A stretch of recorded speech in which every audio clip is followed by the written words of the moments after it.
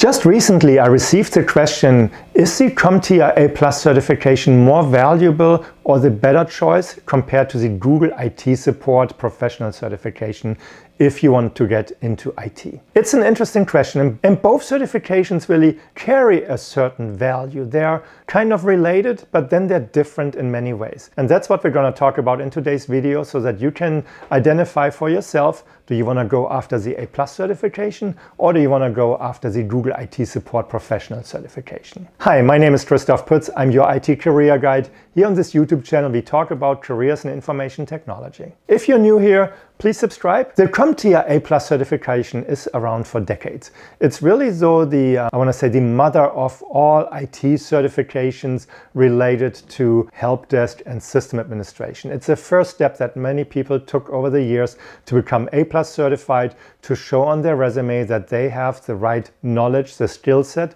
that a company needs for help desk related roles. So the Comptia A+ certification is made out of 2 exams. These exams are not easy to pass, and quite a few people fail the first time and then have to do it again. These exams are not cheap, so there's a little money that you need to invest. Sometimes it's better to go and take a training class, and sometimes these training classes come with like a voucher for the exam. So I want to say a big piece that you should not underestimate how difficult it can be to obtain the A+ certification. It can be difficult for you if you have really zero knowledge about computers, IT, networking, customer service, how to repair a computer, how to troubleshoot a computer. So if you have zero knowledge in this area, the Comptia A+ certification is a good start for you, because it gives you a structured approach to learn and understand really the basics, the foundation in information technologies. From that perspective, I really like the Comptia A+ certification, and it opens the door in many different ways. So on the other side is the Google IT Support Professional certification.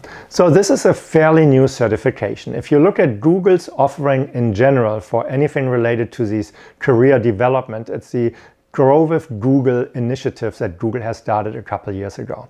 And the Google IT Support Professional certificate was really one of the first ones that they put out there. And they used a company called Coursera to host this course, and there it's really easy for you to get access to the course. So there's not that you have to go and buy certain books or go to certain training classes. No, this is all done online, and the Coursera web interface is really easy to use. So the platform that Google chose for their certification program is interesting, and I think it's really easy to use. It's a great choice. The Google IT Support Professional certificate, does it carry a lot of value? So if you compare the Google IT Support Professional certificate to the Comptia A+ certification, you definitely see the difference that Comptia is more complex. There's more knowledge that you need to obtain to be able to pass. On the other side, the Google IT Support Professional certificate seems a little easier. And I don't want to say easy in a certain way, especially if you come with zero knowledge. And that's probably where the value is of the Google IT Support Professional certification. So it's an easier course and certificate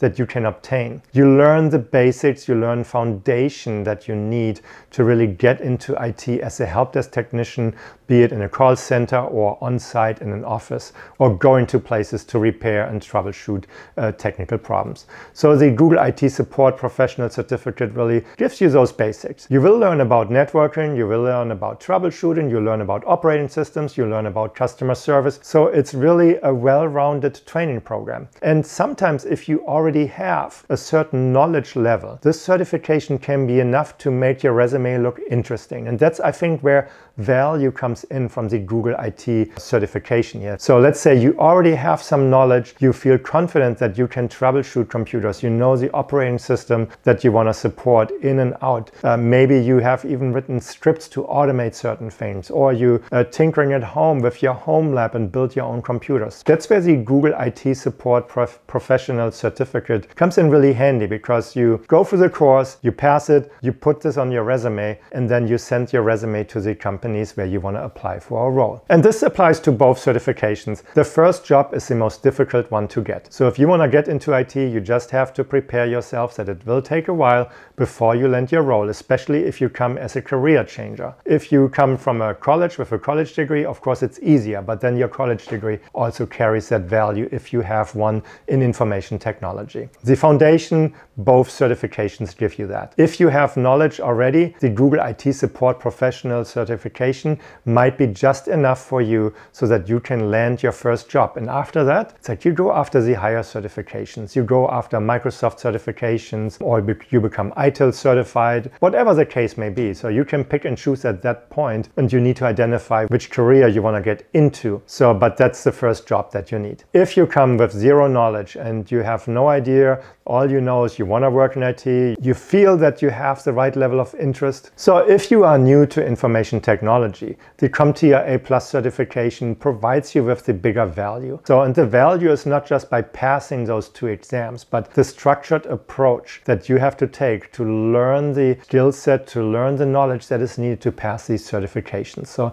that's, I think, where the big value is for these certifications. There are some companies that require you to be certified, and that's where the Google certification will fall flat. There are a lot of managed services providers that require their technicians or administrators to be certified, and that's where the Comptia A+ certification is pretty much the only choice.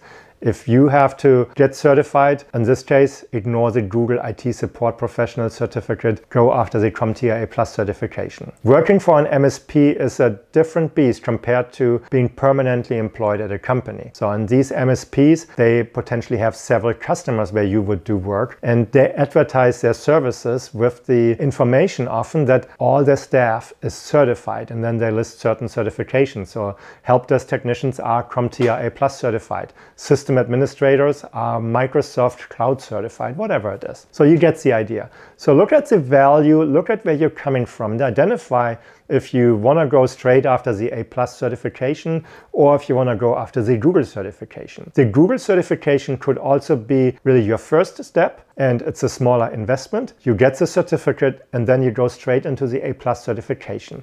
So at that point, you already obtained a significant amount of knowledge, and then it might be easier to obtain the Comptia A+ certification. So don't underestimate the value that comes from the Google certification. So let me know in the comments below if you are certified in one of those 2, if you want to become certified in one of these 2 certifications, or what is your idea of how you want to get into help desk roles or system administration roles, if you want to work more as a cloud system administrator or more like a Windows system administrator, or become a DBA, a database administrator. So leave a comment down below. I would like to hear from you. So that's it for today. Please let me know if you liked this video. If you did, please give it a thumbs up. If you have not subscribed to my channel, please do so as well. Hit that little notification bell next to that subscribe button, and you get notified whenever I upload a new video. And with that being said, I hope to see you in my next video. Thank you for watching and have a great day. Bye-bye.